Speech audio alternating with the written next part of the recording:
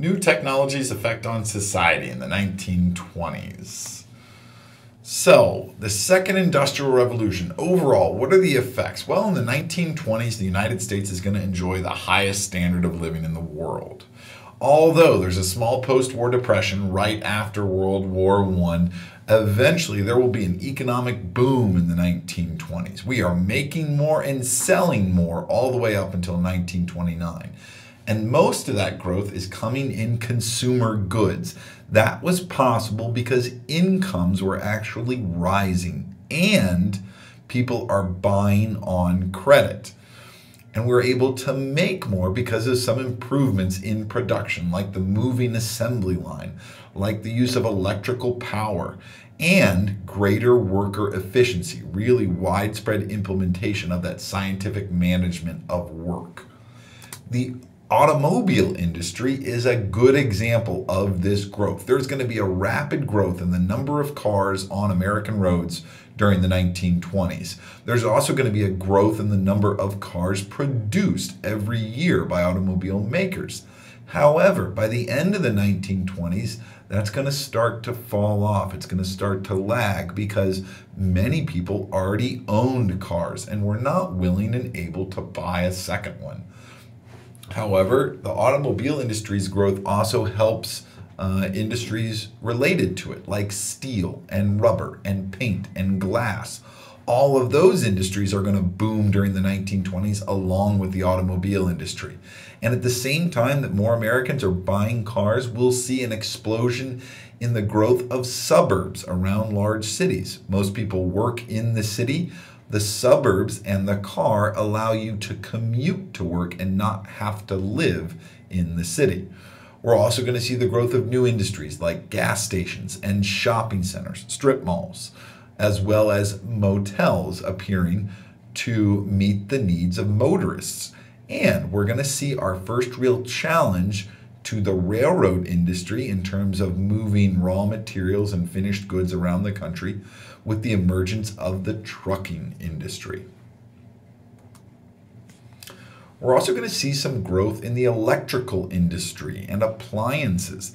The electrical industry grew very rapidly, and that's a big result of what's known as the use of alternating current. Alternating current allowed power to go from a plant and be transferred greater distances than the direct current that was used in the early years of electrical power. 2/3 of the nation will have power by 1930, in large part due to alternating current. It's not that many more plants were built. It's just that power lines can stretch a longer distance and carry power to more people. As more and more homes get power, more and more homes are going to get electrical appliances like washing machines and vacuum cleaners and refrigerators and electrical ranges. And what those lead to is less housework and more time maybe for leisure.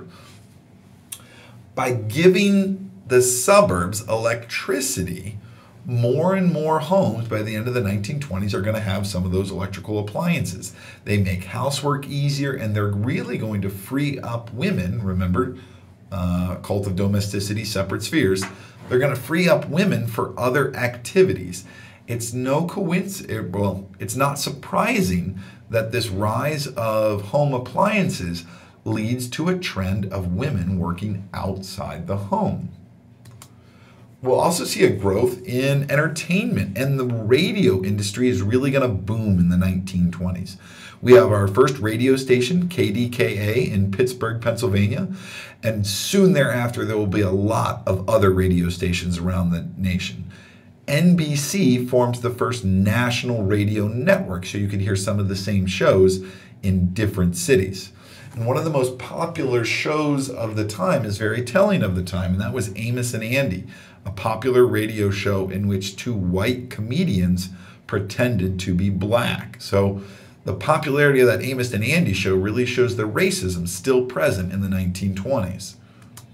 The film industry will also see a large growth. Film will thrive in the 1920s.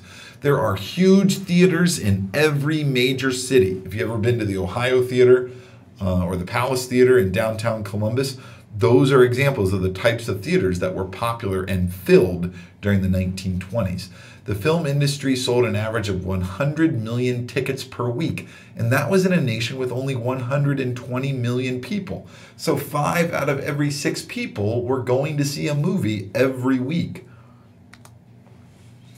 Other industries are going to grow at this time, especially those aided by improvements in science. So light metals such as aluminum and magnesium are going to see their industries grow. And oil and natural gas as a new fuel and heat source replacing coal is also on the rise. The results of chemical engineering lead to some new products, some synthetic products that are going to become popular with consumers. Heat-resistant glass cookware, rayon stockings, butane lighters, all of these are consumer products that are a result of chemical engineering. It's not surprising corporations will dominate at this time. There are a lot of stockholders during the 1920s, so many so that it's rare for one person to own more than 5% of a company. All the profits and all the new stockholders of the time allowed corporations to internally finance the growth of their companies. They don't need to bring in big investors like JP Morgan anymore because they're selling stocks and their business is growing. So they have the money to grow on their own without bringing in wealthy investors.